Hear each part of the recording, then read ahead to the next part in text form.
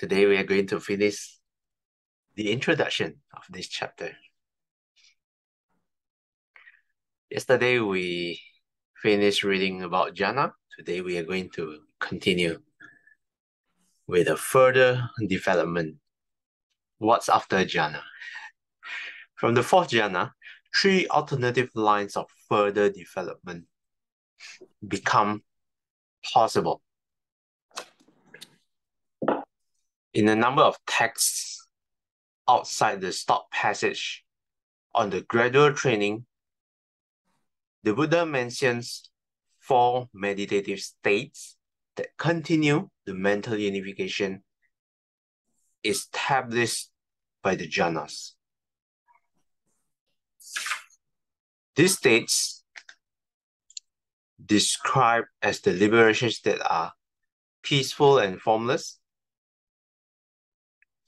are further refinements of concentration, distinguished from the jhanas by their transcendence of the subtle mental image that serves as the object in the jhanas. They are named the base of infinity space, the base of the infinity of consciousness, the base of nothingness, and the base of neither perception nor non-perception.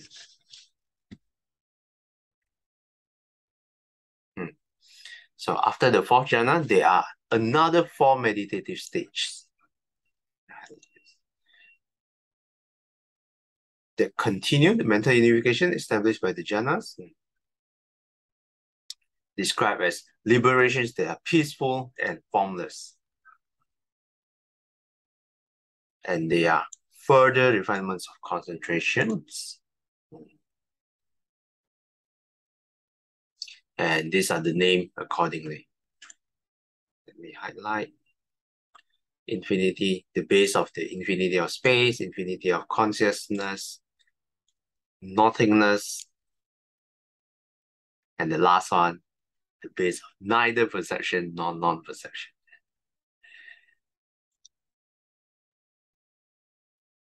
That is the first line of development. Sister Saiken, would you like to continue? The second line of development is the acquisition of supernormal knowledge. The Buddha frequently refers to a set of 6 types, which come to be called the 6 kinds of direct knowledge, chalabina. The last of these, the knowledge of the destruction of the taints, is supramundane or world transcending, and thus marks the culmination of the third line of development. But the other 5 are all mundane, products of the extraordinarily powerful mental concentration achieved in the fourth jhana. The supernormal powers, the divine ear, the ability to read the mind of others, the recollection of past lives, and the knowledge of the passing away and rebirth of beings. See text 8, section 4. Thank you. Thanks, Sister Saiken. This is the second line of development after jhana, after the 4 jhanas. The acquisition of supernormal knowledge. This supernormal knowledge, there are 6 types. It's also called the 6 kinds of direct knowledge. Let me highlight this. Chalabina.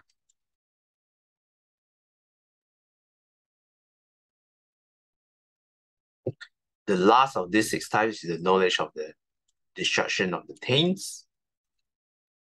And the other 5 are all mundane. Only the last one is supramundane. What are the other 5? Supernormal powers, divine ear, ability to read the minds of others, recollection of past lives, and the last of the 5, the knowledge of the passing away and rebirth of beings.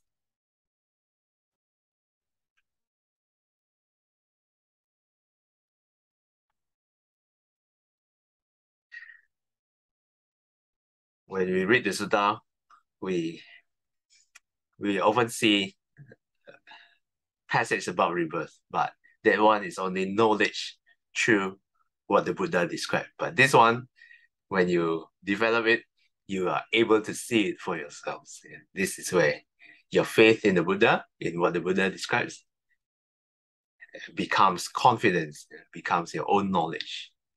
And all doubts are removed about rebirth, at least. Okay, Sister Shawmei, would you like to continue?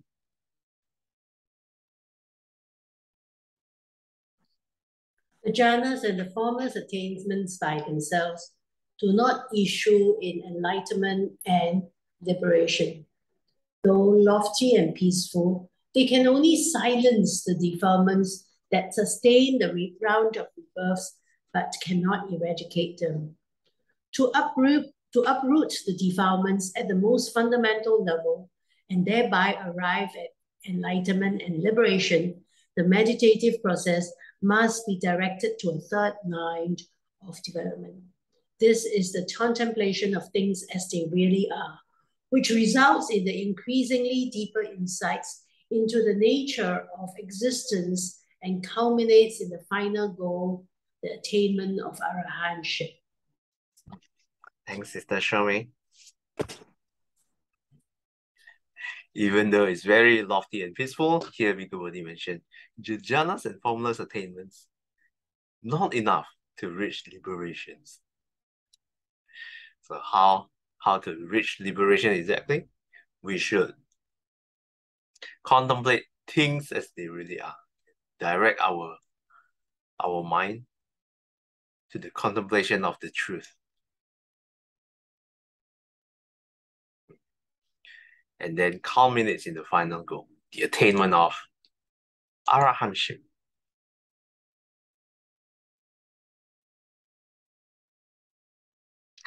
Sister Aikim, would you like to continue? This line of development is the one the Buddha pursues in the passage on the gradual training.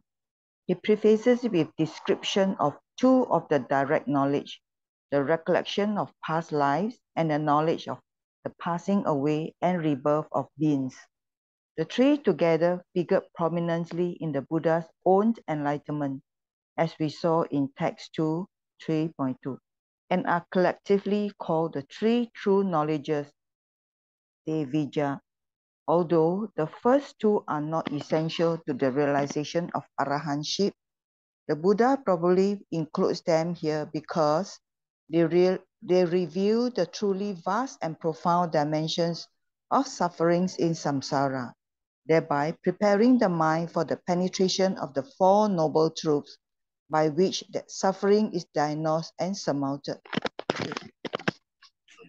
Thanks, Sister Aikim.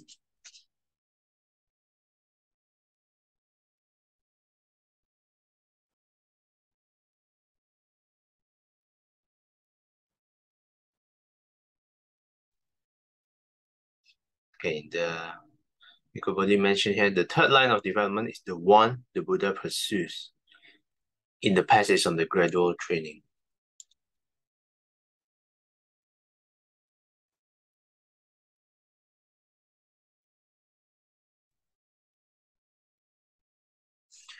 The Buddha starts with two of the direct knowledge, the recollection of past lives, and knowledge of the passing away and rebirth of beings.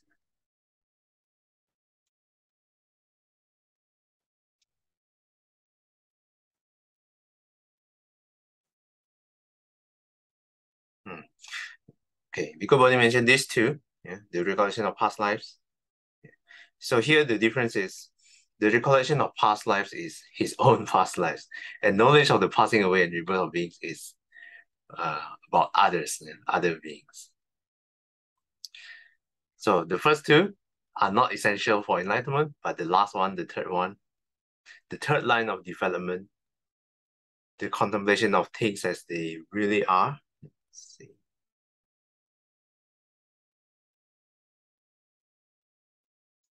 Are the one that leads us to enlightenment, but the Buddha includes these two because they reveal the truly vast and profound dimensions of suffering in samsara. And this is illustrated very well in the last two suttas that we read.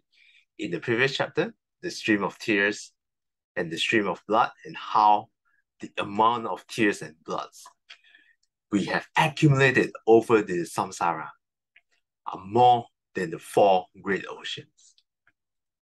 And having this knowledge is preparing us, preparing the mind for the penetration of the 4 noble truths.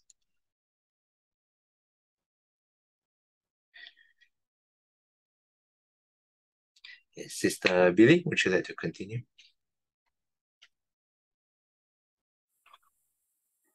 The passage on the gradual training does not explicitly show the process of contemplation by which the meditator develops insight. The whole process is only implied by the mention of its final fruit, called the knowledge of the destruction of the taints. Oops. Asawaka jnana. The asawas or taints are a classification of defilements considered in their role of sustaining the forward movements of the process of birth and death. The commentaries derive the word from a root, su, meaning to flow. Scholars differ as to whether the flow implied by the prefix a is inward or outward. Hence, some have rendered it as influxes or influences, others as outflows or effluents. The stock passage in the suttas indicates the term's real significance independently of etymology when it describes the asawas as states that defile, bring renewal of existence, give trouble, ripen in suffering, and lead to future birth, aging, and death. Majjhima Nikaya 36, 47, I 250. Thus, other translators, bypassing the literal meaning, have rendered it cankers, corruptions, or taints. The 3 taints mentioned in the Nikayas are respectively synonyms for craving for sensual pleasures, craving for existence, and ignorance. When the disciple's mind is liberated from the taints by the completion of the path of arahantship, he reveals his newly won freedom and roars his lion's roar. Birth is destroyed. The spiritual life has been lived. What had been done has been done. There is no more coming back to any state of being. Sadhu, sadhu, sadhu. Sadhu, sadhu, sadhu. Thanks, Sister Billy. This is a very common passage you will encounter when you read the suttas. This last paragraph talks about taints, and Bhikkhu Bodhi explains about taints. These translations, outflows, you will encounter this if you watch the Dhamma talk on the Ajahn Brahmani sites. They like to use this word, outflow. These taints are categorized into 3. And there are 3 taints mentioned in the Nikayas: craving for sensual pleasure, craving for existence, and ignorance. In the very early Majjhima Nikaya, either 1 or 2, the sutta itself explain everything just about taints. You can take a look at the Majjhima Nikaya if you'd like to find out more. With that, we have finished the introduction of this chapter, and we have a little bit more time. Maybe we can start to read the sutta a little bit. Sister Chai Kwan, would you like to read? Chapter 7, The Path to Liberation. Section 1. Why does one enter the path? The arrow of birth aging and death. Thus have I heard on one occasion, the Blessed One was living at Sawati in Jeta's Grove, Anathapindika's park. Then, when the Venerable Malunka Putta was alone in meditation, the following thought arose in his mind. These speculative views have been left undeclared by the Blessed One, set aside and rejected by him, namely, the world is eternal and the world is not eternal. The world is finite and the world is infinite. The soul is the same as the body, and the soul is the one thing and the body another. And after death, a Tathagata exists, and after death, a Tathagata does not exist. And after death, a Tathagata both exists and does not exist. And after death, a Tathagata neither exists nor does not exist. The Blessed One does not declare this to me, and I do not approve of and accept this fact. So I shall go to the Blessed One and ask him the meaning of this. If he declares to me either the world is eternal, or after death, a Tathagata neither exists nor does not exist, then I will lead the spiritual life under him. If he does not declare this to me, then I will abandon the training and return to the lower life. Thank you. Thanks, Sister Chekwan. Footnotes number 1. Oh, very long footnotes.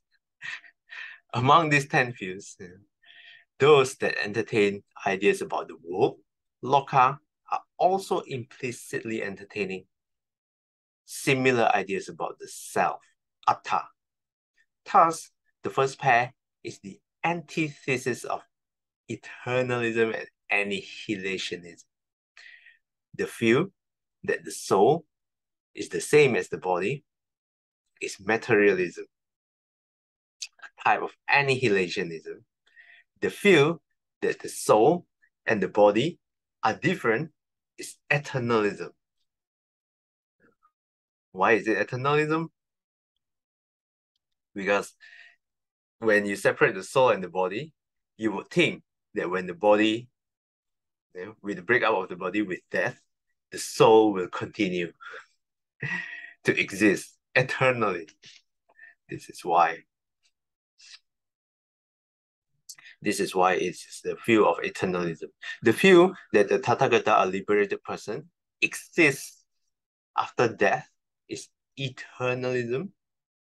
The view that he does not exist after death is annihilationism. So we are going back and forth between these two views. The view that he both exists and does not exist is the syncretic doctrine combining features of annihilationism, eternalism, and annihilationism. The view that he neither exists nor does not exist is skepticism or agnosticism, which denies that we can determine his condition after death. All these views, from the Buddhist perspective, presuppose that the Tathagata presently exists as a self. They thus begin with an already erroneous premise and differ only insofar as they posit the fate of the self in different ways. This footnote is a little bit technical, but the point is here in the last line. In the first line, that all these questions already have an erroneous, has a wrong premise that there is a self. Okay, take a look. Okay, the last one is pretty funny. So, this venerable actually wanted to threaten the Buddha. If the Buddha does not answer me, I would abandon the monastic life and I would return to the household life. Okay. Any questions or comments?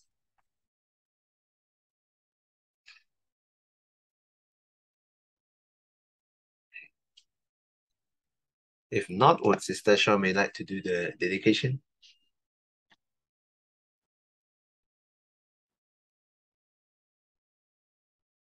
You're mute. 回向，愿消三障诸烦恼，愿得智慧真明了，普愿罪障悉消除，世世常行菩萨道。阿弥陀佛。Thanks, Sister Shamay. Till we meet again, may we be guided by the Buddha, Dhamma, and the Sangha. Sadhu, sadhu, sadhu. Have a painless Wednesday ahead. Okay. We can say apologies, everyone. I have a call to take. Oh, very busy, man. A call at 8 a.m. Power. Thanks, everyone. I'll see you guys next time. Bye-bye. Bye.